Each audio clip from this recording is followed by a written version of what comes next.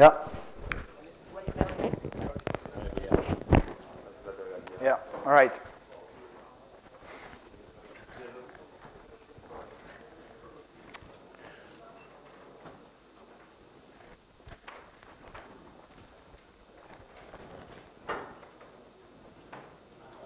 All right. So thank you all for coming, and it's great to be back here in Wrocław. I was here last year, and I loved it, and I was really happy when you guys invited me to come back and speak.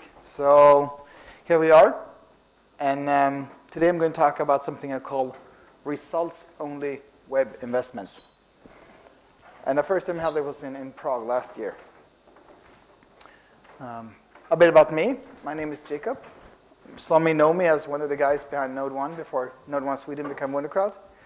I left Node 1 in September of 2012 to strike it out on my own, so to speak.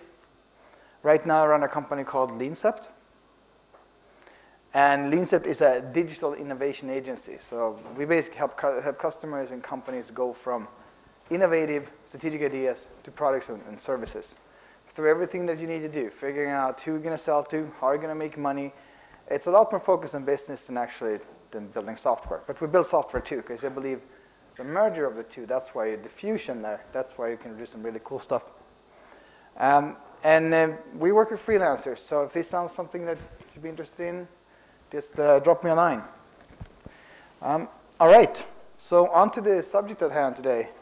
16%. 16% is the number of web projects that are considered successful. And then you probably ask, what do I mean by successful? By successful, we mean projects that are done on time, done on budget, done to spec, and that have the desired effect for the organization. If it has to do with generating leads, conversions, whatever they expected to happen, whatever they thought would happen when they built this thing. And that's a pretty low number. So if we do some comparisons, it would be like all cars save one crash, for example. Like imagine that you buy a car and after 5 years, that's what we get, 6% chance. A lot of sad pets. Seriously. Yeah, I had to pull the sentimental one here. Sorry guys, but you see a lot of sad site owners out there. So I think the core of it lies in this. A wise man once said, Theodore Levitt, he was a marketing professor at Harvard, he said, nobody wants a 4th-inch drill, what he wants a 4th-inch hole. Imagine you go to the store, the hardware store. Do you tell the sales clerk this? Let's go ahead a bit here. Do you tell him this? Hey, I want a drill, I want a rubber grip, 3,000 RPM electric motor, blah, blah, blah, blah, blah. No, I'm going to install a shelf in my bathroom. And then like, okay, what are the walls made of? Okay, they're concrete. There's tile, ceramic tile. Okay, you need this, this, and that. No one ever asks you like, but this is how we sell. This is how we sell websites. Requirements, like up and down, homepage, packages module. There's going to be a button there, color. They even specify the hex code, color code. Some of these. And did it tell us anything relevant? Like, who are we involved? What does the buyer expect? Why are they spending money and resources on this? No. Like Gorko Adzic, a guru, I will quote a bit from later. Delivery plans and requirements documents are often shopping lists for features without any context that explains why they are important. And same here. I don't care. Does it make a hole? That's all the customer wants to know. But they've been led into believing that this is what they need. I'm not going to start a war on requirements, even though I think the world is full of bad requirements here. What I'm going to talk about today is a way to focus on what matters. And that makes everyone happier. So we're going to talk a bit more why it is that way, how it can be different, and also deliver a method to get there. We need to emphasize investment and results, not cost and requirements. Let's do a poll. Let's think back like a few weeks or a few months to your last project. I'm going to ask some questions, and if you agree with them, you should raise your hand. All right, let's see how this works. Did everyone involved understand what the intended business results of the project were? I mean, you, the customer? Not a single hand. Oh, one. Okay. One. It's not totally abysmal. All right. I have my cheat sheets here, so. Was everyone, buyer and seller, able to communicate clearly and transparently about risks and problems that occurred? Like, could you tell someone, oh, this is not working, or we won't get this on time without getting the angry look? Not a single hand. Okay. Wow. Did everyone feel like the project was something they could be proud of in terms of achievement, quality, and innovation? Like, could point it, like, I did that, I was part of that? Okay, good. But you're doing Django these days, so. Did everyone involved understand the definition of a successful project and how success was measured? Like, what did the customer hope to see after the site was done? Okay, same guy again. All right, I won't talk to you later, or you're going to have to tell me this case after the session here. In the end, oh, we'll see. In the end, did the customer get what they needed to address the actual business problem or opportunity? Did he get something to help them? Yeah, Christoph's like, sort of. It's better than no. And this is not uncommon. Like this is the reality. This is why you have these 16%. I'm going to tell you a bit of a story from about a company called Widget Co. And Widget Co, they want to get into e-commerce. They have a website. They sell widgets, of course. And because they believe that many of the customers would prefer to buy their stuff online. Susan, she's the project manager. And she's tasked with executing and running this project. And she thinks the main reason the better website is, of course, to drive people to the e-commerce section to buy stuff from them. She also wants to understand the customers better, and she's been inspired by hearing all of these great stories about companies using social media to generate business. And there are some pretty tremendous ones, so that she has a point, of course. She knows that they're very cost-driven. They cost away. They think like they want to run this. They're like IKEA Ingvar Kamprad. If you know the IKEA founder Ingvar Kamprad, he never travels first class. One guy at IKEA was trying to get home from a meeting somewhere in Europe, and they were out of like basically couch class plane tickets. He said, I have to fly first class. There are no coach class. And the instructor got, no, we never fly coach. No, sorry, we never fly first class. You're taking a taxi home. He went on a taxi from somewhere in Europe to Sweden. Guess what was cheaper? But that was the principle. And they're sticking to it. So she says, let's keep this in the smallest budget possible, because if it doesn't work out, at least we didn't waste so much money on it. And she has a look at the competition, the Widget Co's competitors. And she checks with this in-house guy, Mark, who does all the procurement for IT and hardware. And they look at them for the ideas. And people at the company get to hear about the project, send ideas to Mark. You should have this, you should have that. Oh, I love that. Or that. Oh, you know what my wife told me the other day? Oh, you know what my husband likes? Like, they got a massive pile of documentation. And Susan thinks it's cool. Wow, there's a lot of good ideas in here. Mark is the engineer. He's like, this is too unstructured. This is never going to work. And they mix it. They mix design, and they mix fonts, and they mix colors, and they mix structural changes, and everything, high and low. But Susan says, you know, the agencies, they know this kind of stuff. They're used to dealing with requirements. They understand how to pick the brains of people like us, so they'll deal with it. But they also ask a freelance designer to make a mock-up, a beautiful Photoshop mock-up, you know exactly what I mean, to send out, to make absolutely clear what you want at this stage. And the agencies start calling. Because this is not clear at all. And a lot of it is ambiguous. And the bids start coming in, and they're even harder to compare. So, seeing as Susan and Mark, they don't have any formal training in comparing bids or doing a bidding process, what they end up they look for the lowest price. That's the easiest one. Which agency is the one that expects this payment? So they pick one. And this agency is not, they're not actually, the bid is not as low as they hope to be. But if they lower it by 10%, they can fit it in the budget. They said, look, you guys get to do a case about us and about this project, and in turn, can you give us a discount? And they're like, fine. It's a young agency. They want to prove themselves. So they agree to it. They think this could be a great case. It could lead to more business later. So the next thing they do, they set up some really clear milestones here. Susan, sorry, that planning, having a great plan is a key to a successful project. So they look at what they need to deliver and who needs to test it. And they also check the vacation time so in the company. So they tie everything down to what suits widget code. And they also add a penalty clause, so in case they don't deliver on time, they're going to have to pay for it. So just make it really clear who's boss.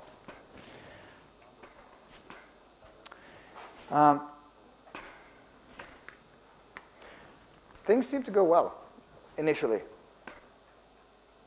But there's a lot of questions. And Susan and Mark cannot answer those questions. When the agency comes to them and says, how should we do this? Mark and Susan have no idea. And the people that are supposed to know, they're nowhere to be found. They're out of the building for some reason. The team works day and night. And the agency is getting really fed up with all this ambiguities and the changes they imply because they took on this project on a very small budget and very tight limits. They're like, no changes. We're sticking to what it says there. Even though it's ambiguous, we're going to interpret it in the best way possible for us because we don't want to run in the red. They see these projects growing and growing. They eventually finish. And on time, actually, but the team is exhausted. They work day and night, and the technical project manager from the agency has gone on medical leave. So 6 months later, it's time for the executive team at Widget Code to meet again and see if their new website is actually paying off. Mark is dressed up in a suit. He never wears a suit, but this time it's a big day. He's written out tons of nice graphs and reports from Google Analytics and so on, their CRM system, to get the hard numbers. But there is no hockey stick. All the time, effort, and money had no effect whatsoever. So back to square one.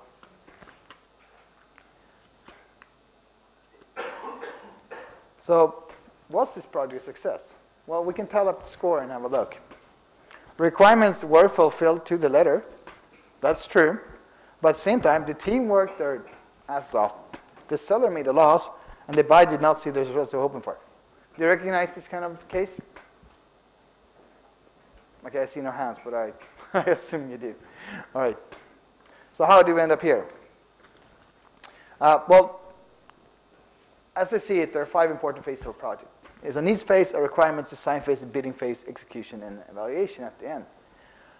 And I think there are some things that we often do wrong or forget to do in these phases. The needs phase, we don't talk about the business goals. So the project becomes cost-driven. Since you don't talk about what you can gain from it, it can't possibly be an investment. And if you're a smart business person, you want to minimize cost and maximize revenue. So I think a lot of these projects are driven by a cost mindset. Secondly, it's hard for the team to deliver what the customer wants, since they're not aware of the business goals. So they can't choose a better solution when they have to.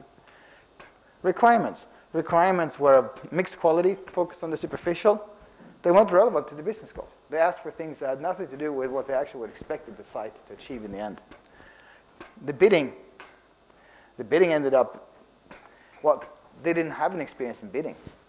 So what happened was that they just focused on price and not the agency's ability to perform the project. And the agency had to rely on software estimation, which for a long time was my sort of trademark in Drupal community, which I think is a horrible place to start.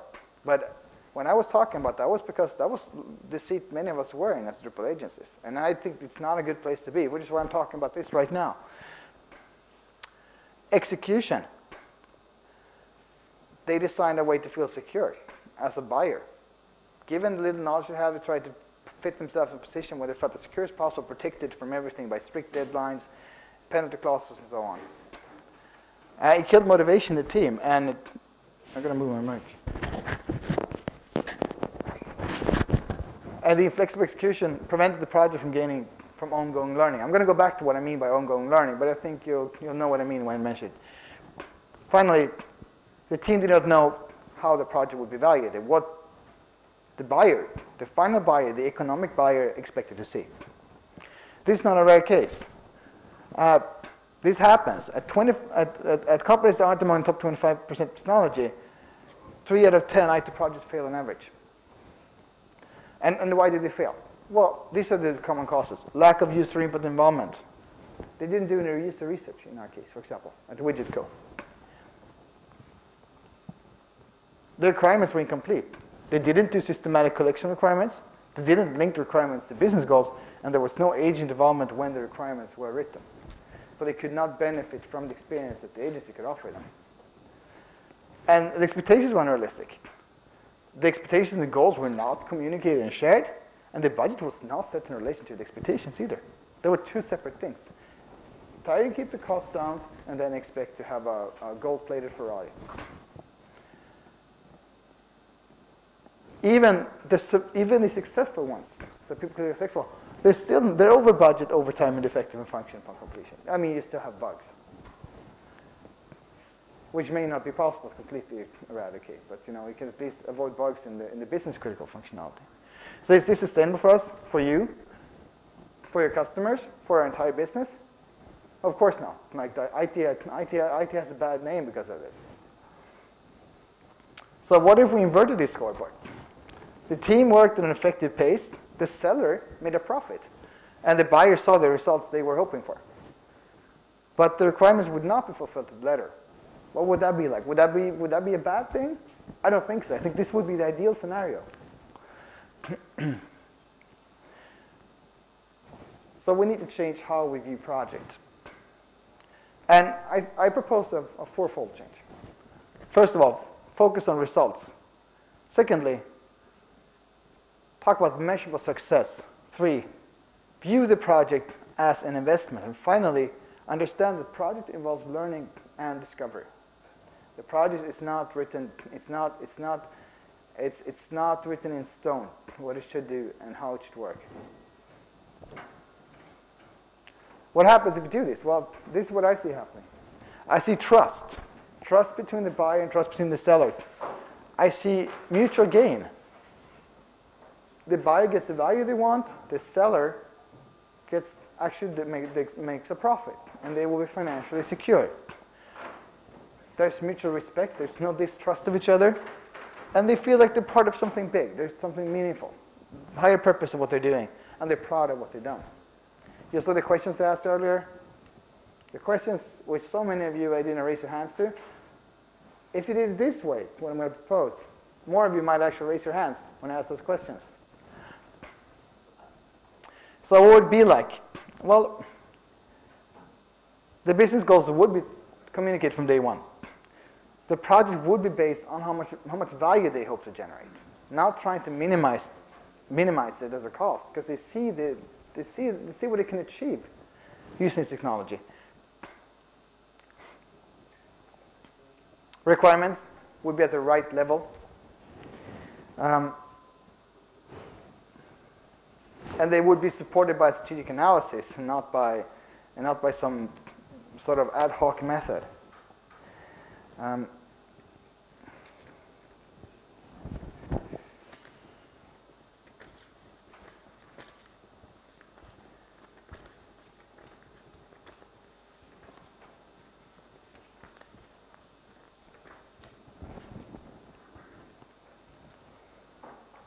Bidding by looking for the lowest price would be replaced by finding someone who can do the best job possible. And you spend time actually trying to find the right agency. And you involve the agency in the process more actively. And a software estimates work as planning the first phase. You plan the first phase to see what can we potentially do. And then you work from that to have a bit of an idea. And then you constantly reevaluate. And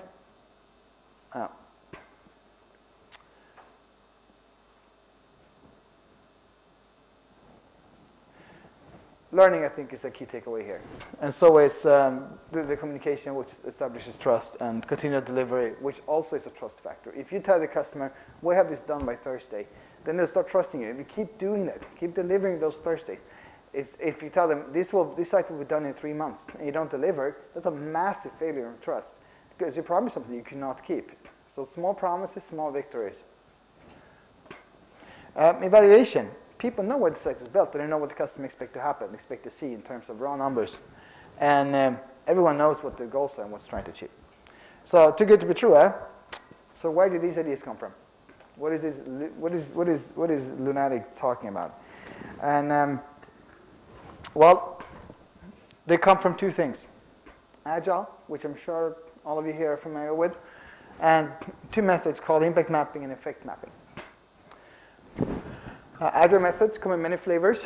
I'm sure all of you work with Scrum, right? Anyone here doesn't use Scrum? No. No, I didn't expect that.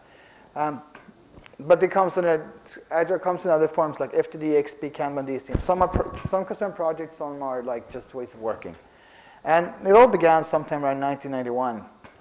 And they have branched out ever since. The latest form of Agile working is the Lean Startup, which implements parts of Scrum, and of course DevOps. And it's a way.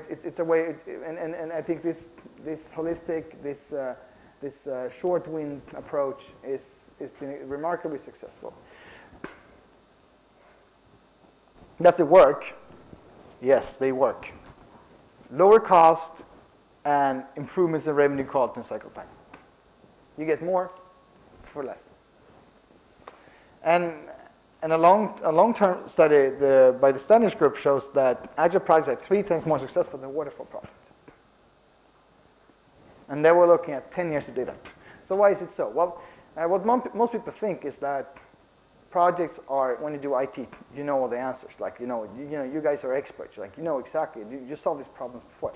Fact is, we usually haven't. It's not simple. It's not close to certain, not close to agreement. We usually end up somewhere here. Waterfall methods are perfect when you know exactly what you're doing. I'm sure there could be a perfect case for waterfall methods. But as we go closer to uncertainty, Agile becomes more and more suitable. Technologies and requirements are partially unknown. And just because someone says they want a certain thing doesn't mean that you can possibly predict the implications of that. I think Agile is more suitable when you do Drupal work. Here's a new thing for many of you, I think. Impact mapping. Impact mapping is a way to link business goals to what you build.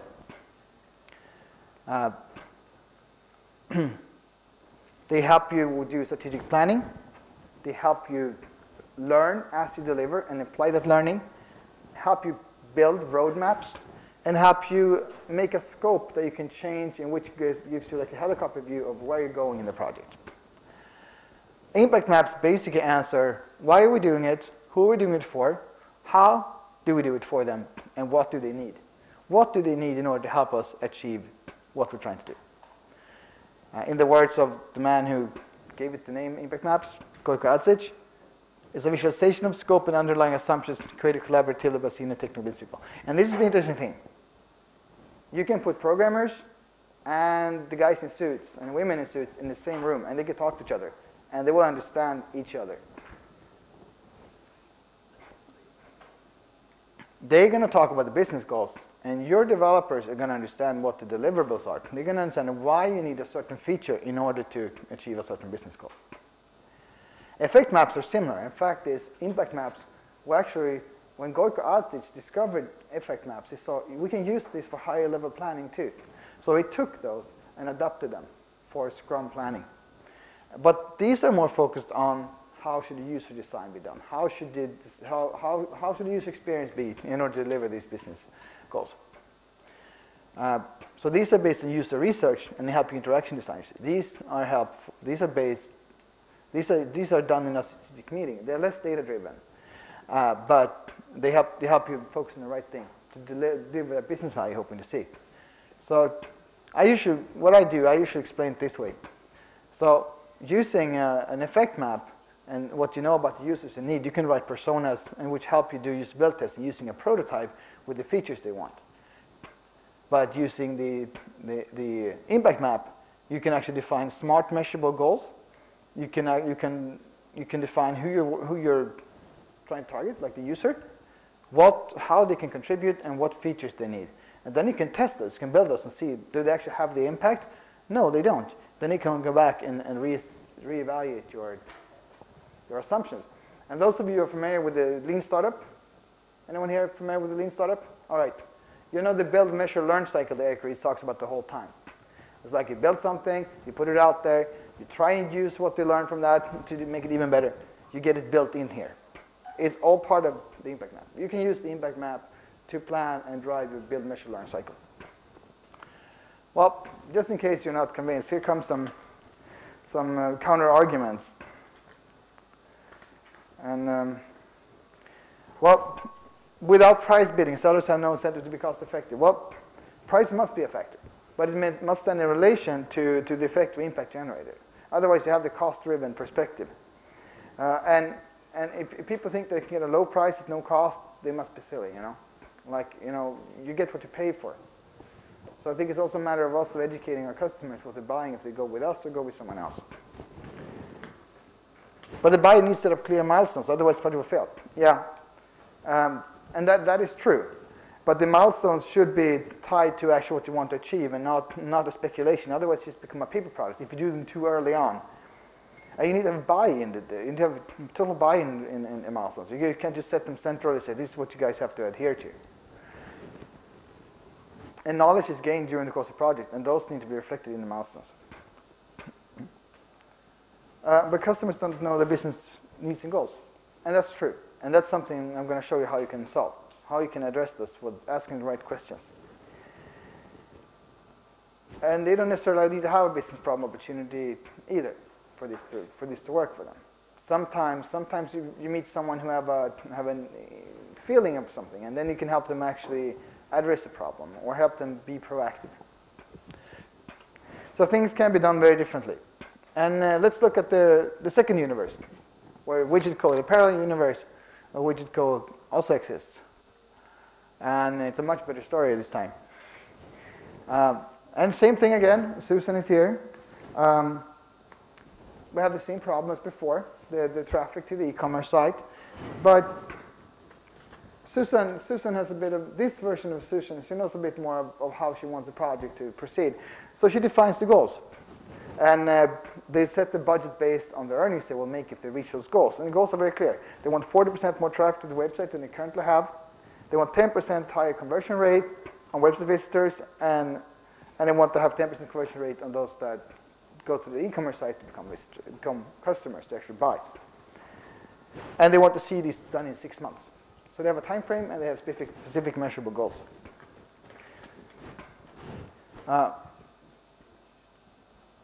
Mark, he's the nerd again. He helps them sort out the few requirements they actually have this time, and they try to keep them high level. You know that they're not experts in this, so they know that they need to get the information they need. So they want to learn more about the end users. So they hire an agency, actually a user research agency, to talk more about the end users. The people in the company will be using the site, and the customers they want to affect. They make wireframes, high-level wireframes. No detailed Photoshop mockups this time, just high-level wireframes to capture the most important concepts. And by now they feel they have a basic understanding. They know they will learn a lot over the course of this project. And they're confident with doing just upfront planning. They know that they think plans are nothing, planning is everything. Or you know the saying by which the basic quote to every famous general ever, like plans survive until you meet the enemy, sort of something along those lines. And they know this. So what they do now is they create a presentation. They create a presentation and they send it out like a PSH file, print it out to the agency. Says, look, this is what we're trying to do. They're super open about what they're trying to achieve, what money they hope to make, and so on. And in return, they want the agency to pitch how they will do the project. They're being open about budget, being open about what they know so far and what they think they don't know. And 3 agencies respond, and they have some really interesting meetings. The agencies bring up some aspects and ideas that they were not aware of in this conversation they're having. It's a mutual learning conversation. And they pick one based on their fitness, personal chemistry, how well they get along, their background and so on, and how they seem to understand the scope and whether they have the right approach to it. The price is just a factor out of many. They know that the price is not what they were going to spend in the project long term anyway. And the agency, they work with Agile, and they like working that way. The team is cross-functional, designers, developers sitting side by side. When I was, there was a conference in Stockholm a few weeks ago called From Business to Buttons, and one speaker there, Jakob, has written a book called Lean UX. He had a session on innovative teams, and he quoted Kent Beck, for like, you know him as the creator of XP. And Kent Beck says that the problem many people do is that they give teams a list of features to build. He said that's the wrong approach. You should give teams questions to answer. You take a team of a designer, a developer, and maybe a copywriter or someone, and say, we have this problem. I give you 2 weeks to come up with an answer, giving your collective knowledge. Features, you shouldn't have feature lists. You should have a list of questions you want answered. That's how you get the most out of the really smart people you have hired. The team can turn direct to the customer. How many of you have heard this thing that the project manager should be the only one talking to the customer? Yeah, right? That's being taught, in project management courses like that. It's like this, as some sort of legal way to protect you from, I don't know what. It's nonsense. Ignore it. That's utter BS. When you were in kindergarten, you played this game with the kids. Like you stood in a row and someone whispered one thing in the next person's ear, and then you asked the person then what they heard, like a chain of whisper. Yeah. Was it ever the same thing that came out? The person said that they actually heard in the end of the link. Exactly. So why do we run our communication in projects this way? It doesn't work. And even if you use written email and so on, there's so much email communication that is misinterpreted and so on, because it depends on who is saying it and how is saying it. I mean, the number that I hear floating around is that 80% of communication has to do with how we move and how we talk, not what we say. So bring them closer together. And they start this uniquely. They start with a kickoff. And Susan is kind of enthusiastic, as you can see. And Susan and Mark, they love what they do. And the team really feel this enthusiasm. I have a customer now, and we're working with him. And what's so fun is that we can be very open about how we work. I can see his enthusiasm, what it does, and I can share my enthusiasm. We have a joint goal of solving his business problems or creating opportunities for him. And that's something that's super exciting when you can have that. When we can have that kind of buy-in. So the next step to do, they talk about roles. They talk about expectations and so on, to avoid misunderstandings and to make sure that people know what's expected of them. And that's part of it. And together, this helps build trust. The initial planning work leads to a lot of backlog items. And the team makes an early estimate of what's hard and what's easy and so on. And some things are left now, because they know that we can't possibly know what this means. And I made this mistake myself. I remember I was sitting on a Scrum project. It was supposed to be Scrum. And the customer said, yeah, we have this budget, and we have this much in the backlog. And I was like, yeah, let's estimate the backlog so we know how much left to do. Like, you see the problem with that kind of reasoning? What I later said, I did waterfall by Scrum. Essentially, you can't estimate a backlog with epic size backlog items 3 months in the future. You're making the same mistake, but it's so alluring to think that. So me and one of the best developers sat in this room for like 3 hours to estimate this backlog, to give the customer be able to make some kind of promise. You can't do that. It's impossible. And that's the thing with Scrum, is that you have the horizon, there's like fog. And you can only see maybe 100 meters. And that's as far as you can plan. The rest is shrouded for you. And that's how reality looks. And we can't change that fact. But we have to think of it when we do planning. But they don't plan too far ahead. And they leave some things for later.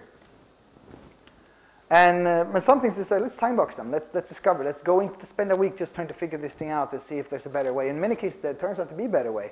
And Mark and Sue say, yeah, that's a great idea. We didn't think of that. That's going to take half as long. Let's do that instead.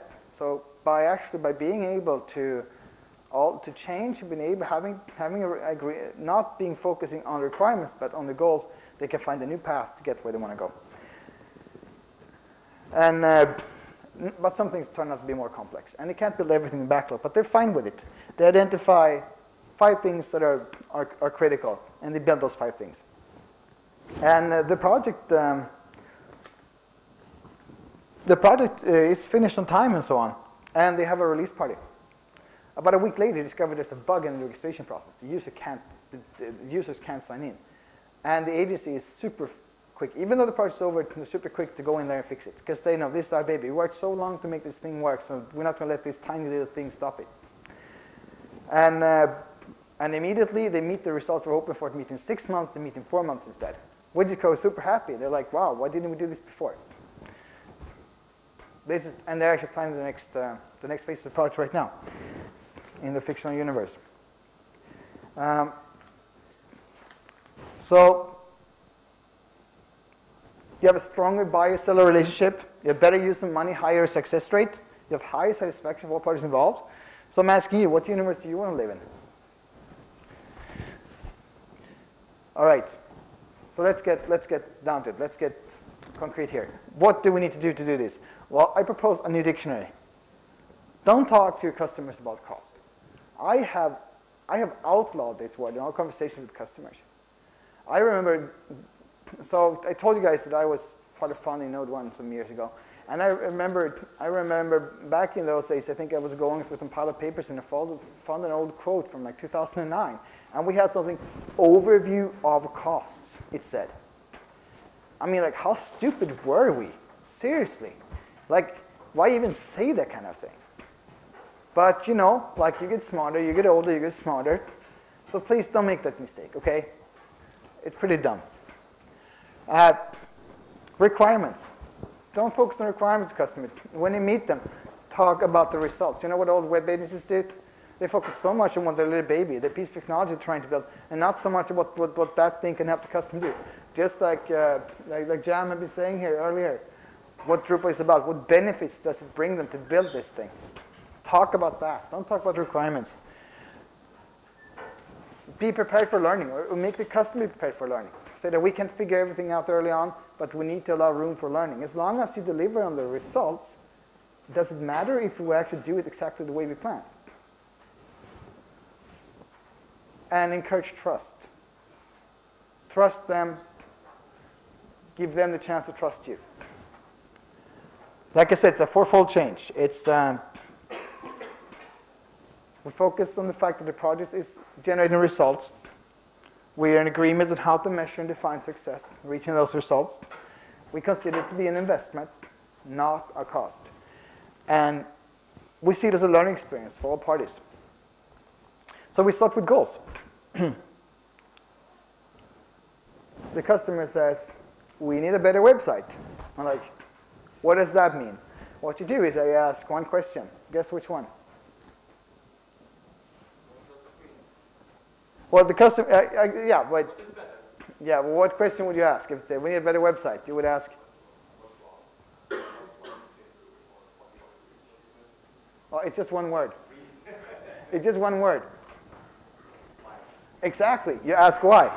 You ask why. And what do they say then? It's really hard to find who we are and there's no way to post comments and feel involved. And then you're like, but why is that a problem? A big share of customers want to feel involved. And why is that relevant? Bam. We need to reach those customers in order to channel more sales to their website. They want more sales to their website. That's what they want. This is where the money is. See all the glittering dollar and pound signs and everything? Kapow. That's what you want. All right, let's do this a bit of structure. Okay, so where are we right now? Right now, we're seeing 3,000 something. It could be 3,000 orders or 3,000 people that actually convert into customers at the website. We want to see at least 5,000 to break even, to make this investment pay off that we do with the project. But the target is to reach 7,000. So we structure it like this. If this is our first milestone, then we set a time. In 6 months, we want to be here in 6 months.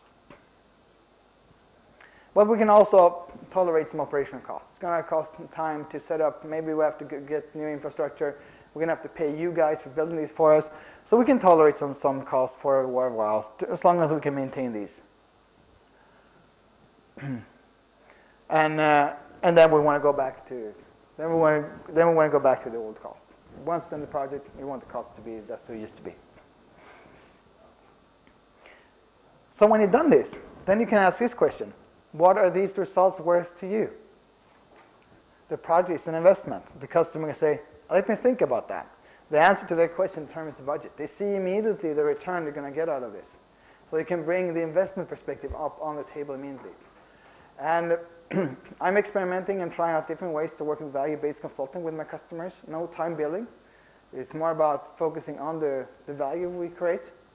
So if you're curious about that, we can meet up for a beer or something, or a coffee later, or just meet here and talk a bit more about what your experiences are or what your thoughts are, because I think it's super exciting. Because I want to get out of the hourly billing, swamp. So the results here is an impact map. We have the measurable goals, 7,000 orders per month. Who do we need to involve? Who can help us get there? Those are our customers. What do we need them to do? Place orders. Okay, how do we help them place more orders? Are there anyone else? Are there more things they can do? Do they know someone who can help us? Could they invite their friends maybe? Yeah, they could. They can invite their friends, and they could become repeat customers. They can actually add more value. But we can actually motivate them to add more value. And what can the customers do then? Well, they can place orders, and they can tell friends. Okay, these are impacts. These are things they can potentially do for us. But they need something for us to do that. They need features. These are the most important ones. These are the ones we want. Because, well, when we have a view of what the customers want, then we can actually take an opinion of how much time will it take to implement. Is it worth doing? Is it lower high-hanging fruit? Now we can do this analysis. And then we can look at, okay, what features do we want for that? Well, product recommendations, implementing Facebook like, share. And this can be applied in a pretty wide context. I talked about someone the other week 2 weeks ago about what my company does.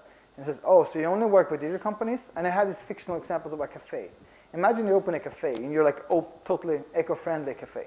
And a lot of the customers who come there, they hang out with people at the same values. And you come up with this idea that when you go to the cafe, if you pay with your phone, order with your phone instead of at the bar, you get a 10% discount. So a lot of people, they start placing their orders on their phone. And then they enter the table number, and the people serve to the table. It might seem like a really idiotic way because like you lose the human interaction. But here comes the fun part. 30 minutes after you leave the cafe, you get a pop-up on your phone. It says, did you like your latte? Well, you can give a discount code to your friends on Facebook, and they get a 20% discount. And you get one for free. What do you say? So by tying these digital links to people, you can market in a whole different way, regardless of business you're in.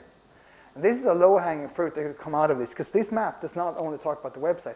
It talks about your partners, like advertisers and so on. It's a high-level system to find new ways to advertise your business.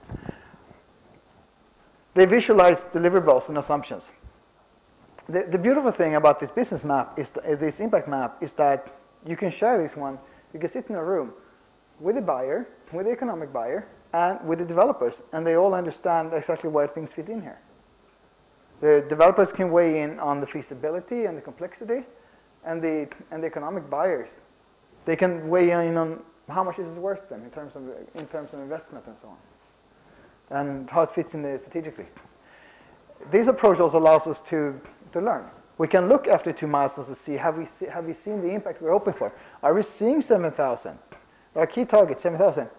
If we're not, then one of our assumptions are wrong, and we need to go back and reconsider those. So next time you're starting a project, you should ask the customer, why do you want to invest in this project? They will tell you the goals, the milestones, investments, results. That's key information. You need to ask, who do you want to involve? Who do you want to engage? They will see your actors, your personas, the users that you want to be more active on the website. How will actions contribute to the goal? Then you see the impact, how they can contribute, invite their friends, place more orders. And finally, what will the actors do to create impact? Will they place more orders, invite friends, what do they need concretely? Like, I want to invite friends, but you can do it 10 different ways. This will tell you concretely what function you need. And if you're going to read more, there are 2 books I recommend. Impact Mapping by Gorkacic, and you can find it on impactmapping.org. And, and the other book is Specification by Example, which presents a really great way to write better user stories for Agile. And you can also go to my website for some more links and downloads if you want to see more. So thank you, and good luck with the next project. Could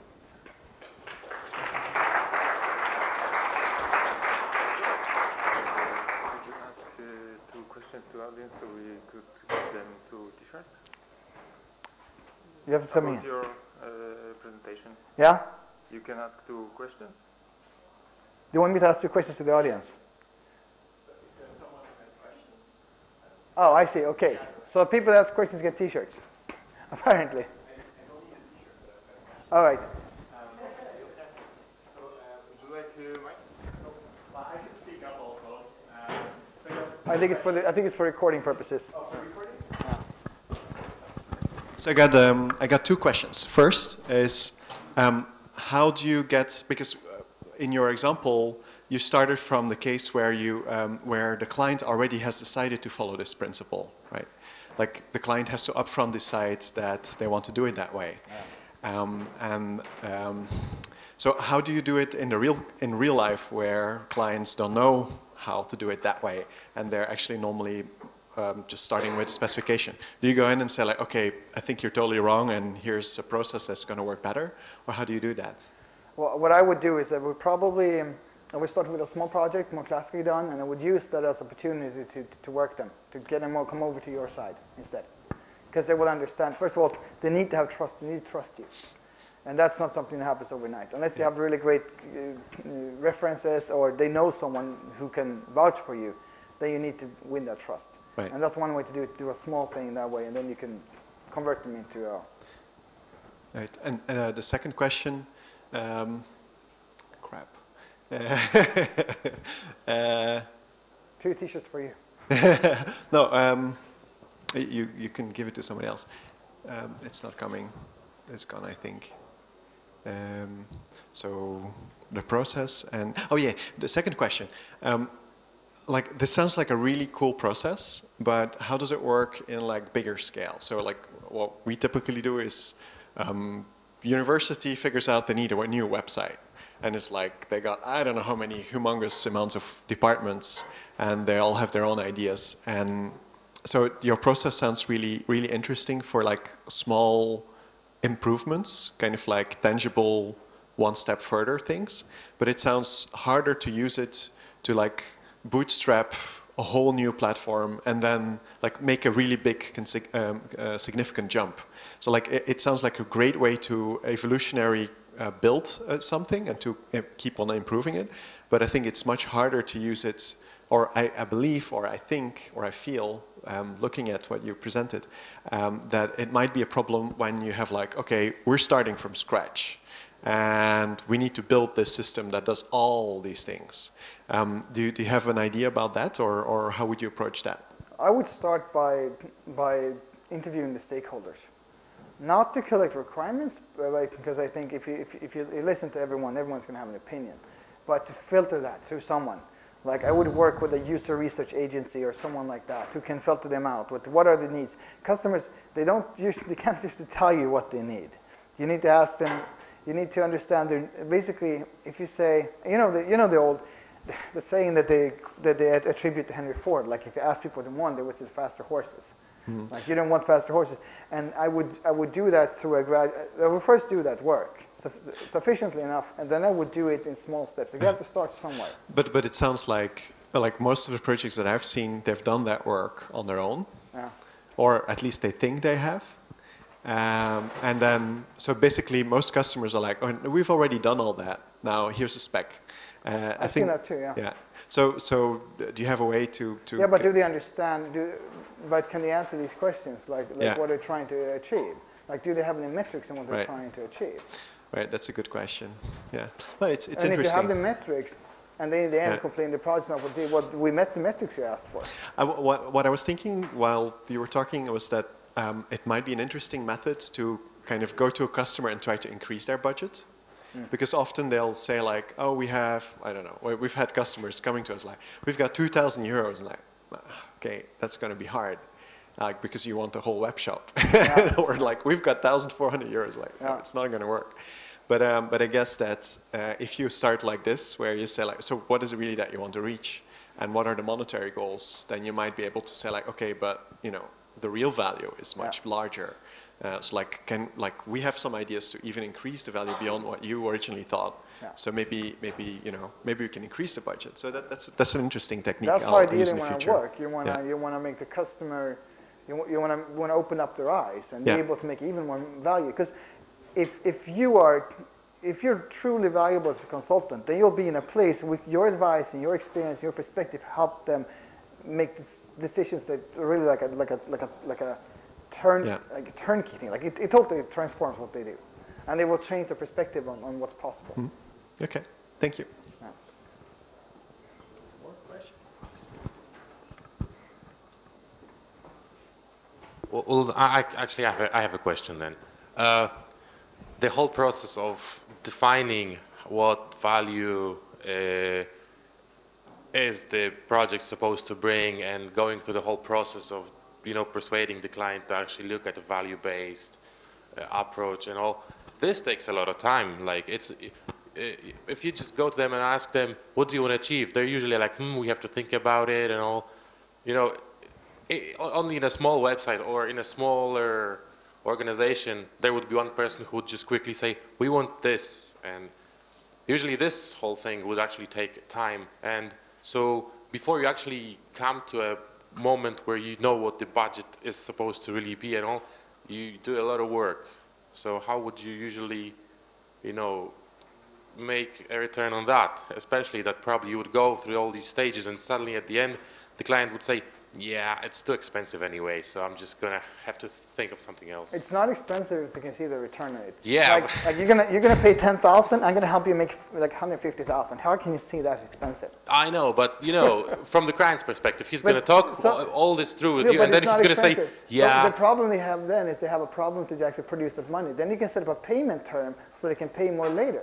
You can always find a way if they think it's worth the money. Then how they pay is a later issue. Yeah, but the whole work that you do up to this very point, that may take, X amount of days to actually do that. And then how do you get return on these days before you even, agree on a budget or anything? Because, usually you would have to go through many, many steps before you even start working, comparing to other approach where you just, get a spec, a design, and you just do the website or whatever.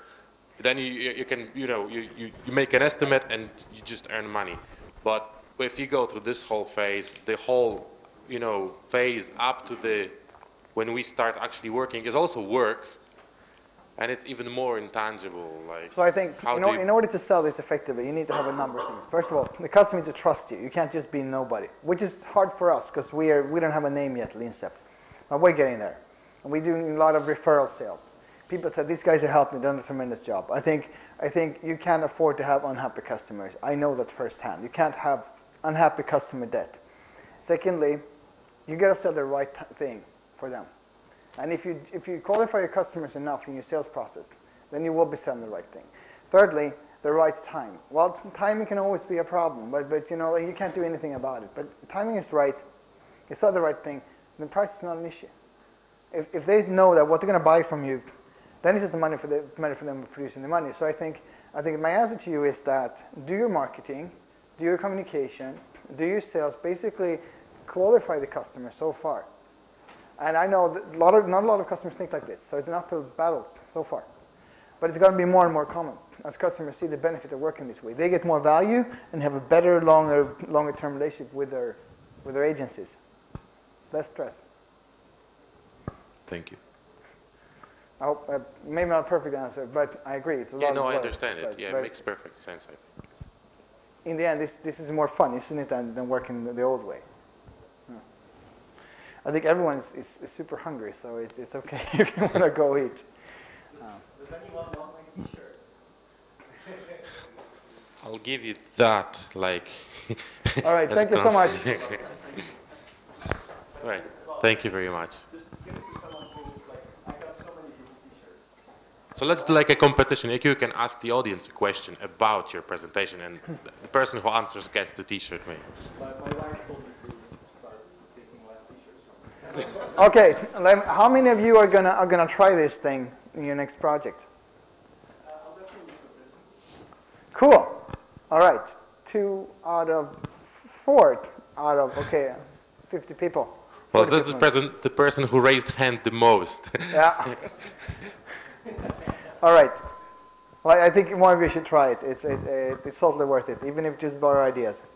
It's going to transform my work with customers. All right. Thank you so much.